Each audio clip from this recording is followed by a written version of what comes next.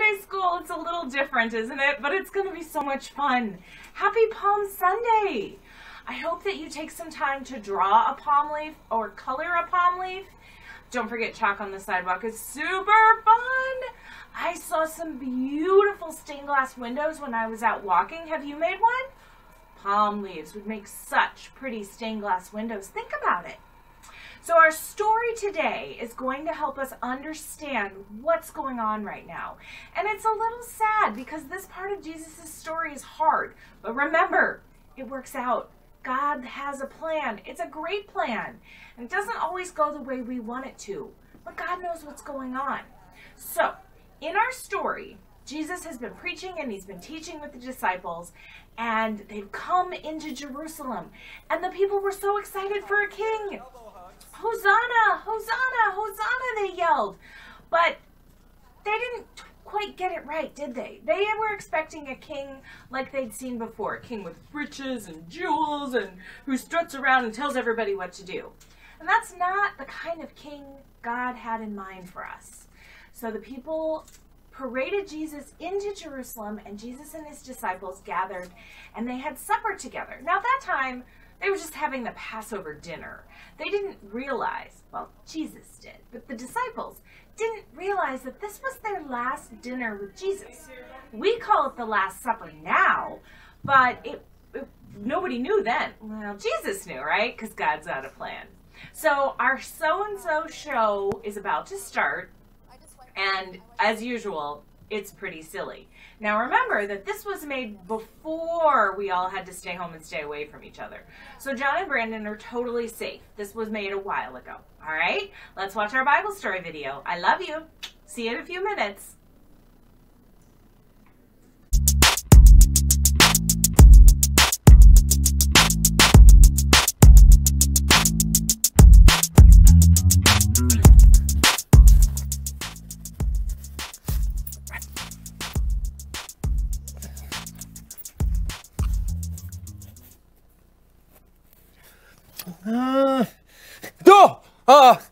I'll be right with you. Oh, sorry. Yes. Hello. Yes, I was wondering if you could send over a painting restoration expert to my address. Yes, I need a painting that needs to be restorized. Yes. Oh.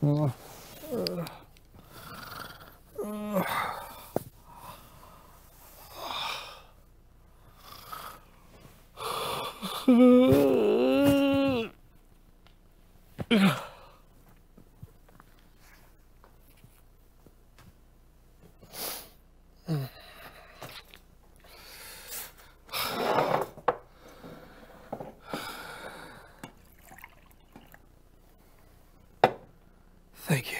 Yep.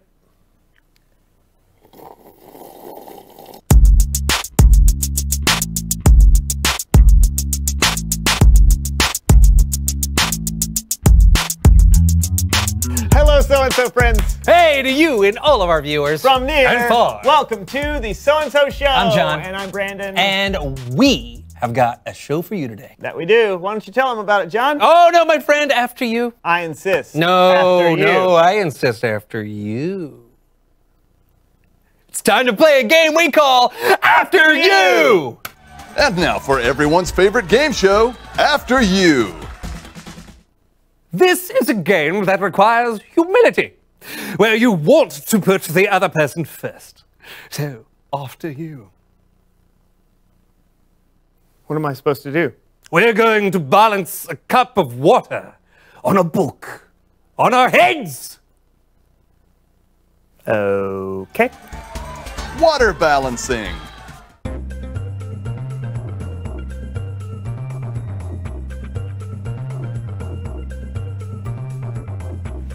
After you! Yes!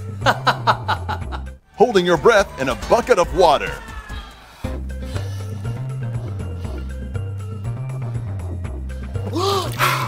After you!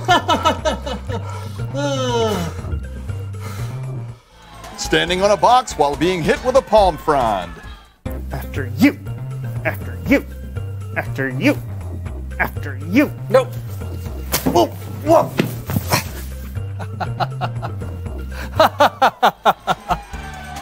Keeping a grape in your mouth. What does it have to do with humility? What? I said, what does this have to... Oh! After you!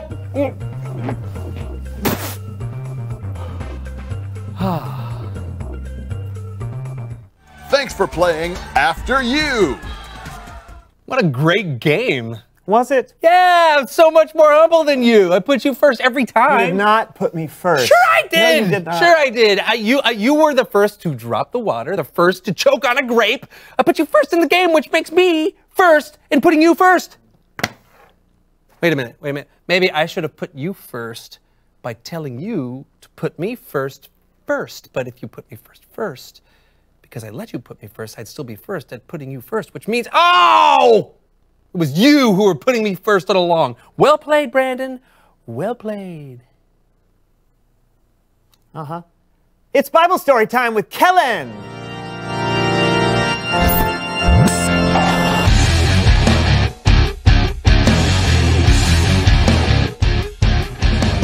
What's up, guys? Not too much, Kellen. Just being soups humble. Oh, yeah? Well, then I've got a story for you. After you, Kellen. No. I'm humble. Thank you. Our story picks up just after Jesus shared what he knew would be his last supper with his disciples. His heart was very heavy, so Jesus led his disciples outside to a place called Gethsemane, a kind of garden with olive trees. And Jesus asked Peter, John, and James to keep watch so he could pray. The disciples sat and waited, tired after a full meal, while Jesus went off by himself to pray to God. It was not a happy prayer. Something very bad was going to happen to Jesus that night, and he knew it. He was so sad, so anxious, and he prayed to his Father in heaven with all his might. My Father, if it is possible, take this cup of suffering away from me. But let what you want be done, not what I want. He prayed this way for what felt like an hour. But when he returned to his friends, he found them sound asleep. Couldn't you keep watch with me for 1 hour? Watch and pray. Then you won't fall into sin when you are tempted. The spirit is willing, but the body is weak. 3 times, Jesus asked his disciples to stay awake while he prayed. And each time, his friends fell asleep. And then it happened. Are you still sleeping? Look, the hour has come. The Son of Man is about to be handed over to sinners. Get up. Let us go. Here comes the one who is handing me over to them.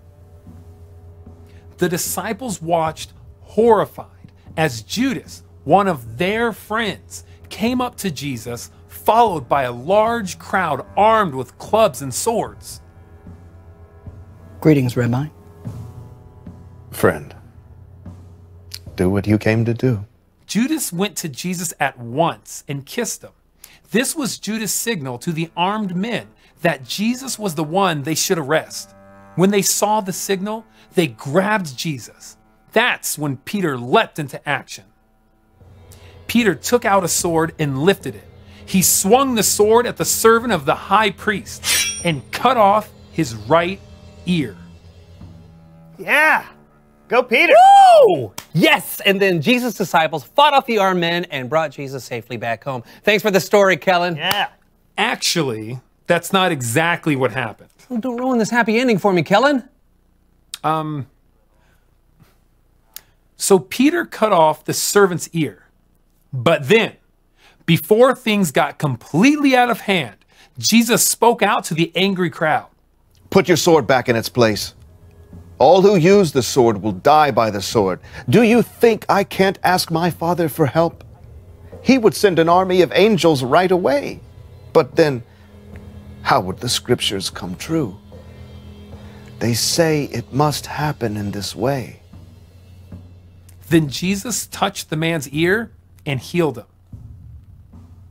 But Jesus' disciples, his friends, ran, leaving Jesus alone. He was arrested and taken away. To be continued. That's not happy at all. I know, but that's what happened. In fact, things got even worse after that. Worse? I don't get why Jesus was arrested in the first place. He didn't do anything wrong. True. And if he could have called an army of angels to save the day, why didn't he do that? Well, it's like what Jesus said when he was praying. He told God, "Let what you want be done, not what I want." Sure, he didn't deserve to be arrested. And sure, he could have easily done something miraculous to save himself. But Jesus knew that God had a bigger plan, so he put God first. And really, by putting God first, he was putting us first, because we were the reason God sent Jesus in the first place. Oh, so it is a happy ending? You'll have to wait until next time to find out. Ah, rats! Or, you could ask somebody how it ends, or read it in the Bible. It's a very famous story. Great idea, Kellen. Thank you for the story. Yeah, thanks. No problemo. I'll see you guys later. Later.